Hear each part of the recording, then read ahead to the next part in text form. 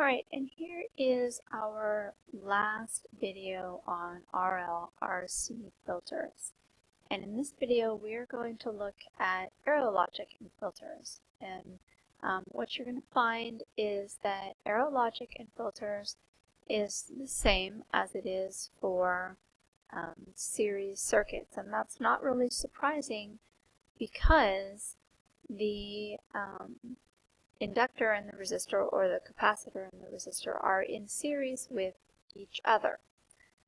Alright, so we're going to actually run through some practice questions here and talk through it as we go.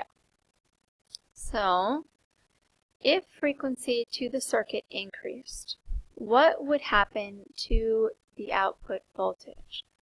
Alright, so we're looking at this RL filter on the left here, and frequency is going up.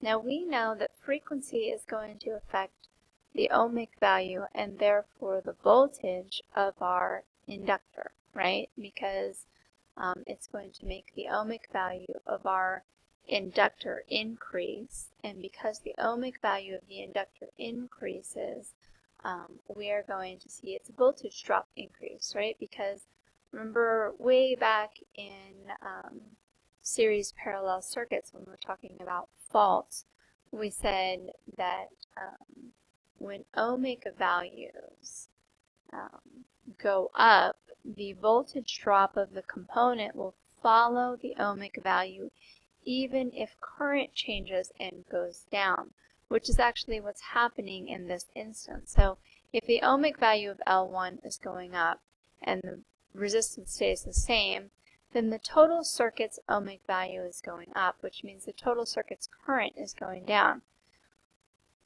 So when you look at these voltage drops, we know that the voltage of the inductor is going to go up. That means, of course, that the voltage of the resistor is going to go down because they can't both go up. There's only so much voltage.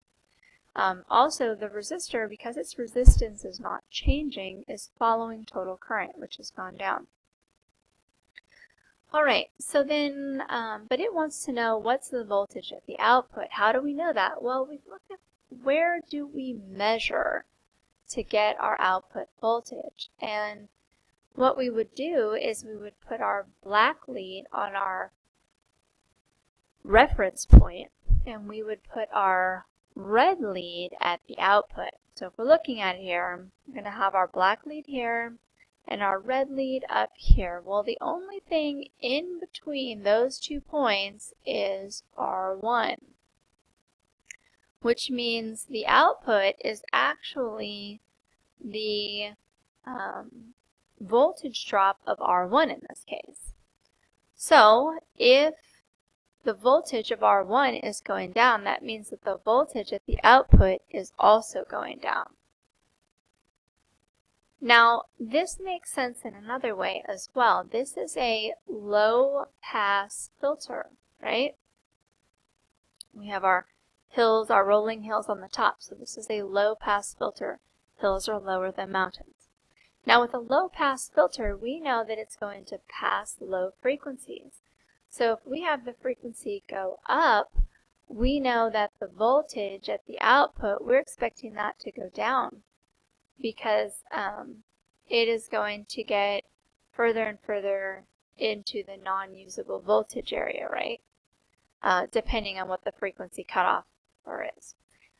So it makes sense in both ways. It makes sense using RL series logic. It also makes sense just generally mathematically, but it makes sense when you think about a low-pass filter with a higher frequency put in. We would expect that output voltage to go down. Alright, let's try it again on the next circuit here, which is a high-pass RL filter. And we're going to use exactly the same one. If frequency to the circuit increased, what would happen to the output voltage? So let's start with the frequency side this time. Okay, so this is a high-pass filter. It's going to pass high. So that means that the higher the frequency goes, the larger the output goes, right? So we are expecting our output voltage to go up. Now, if you look at it from your math aspect, if the frequency goes up, we know that the inductive reactance is going to go up. Now that is the component that is right here, which is right in between our reference point and our unknown, our red point.